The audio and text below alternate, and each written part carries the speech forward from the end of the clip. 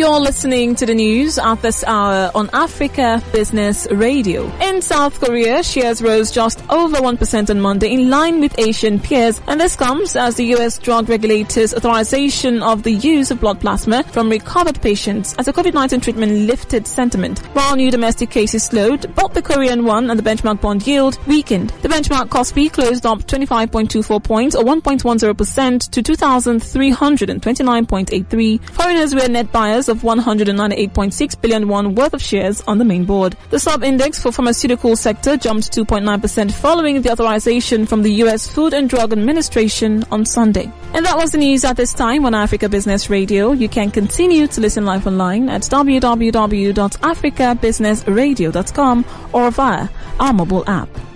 I am Rachel Chijindu. Thank you for listening.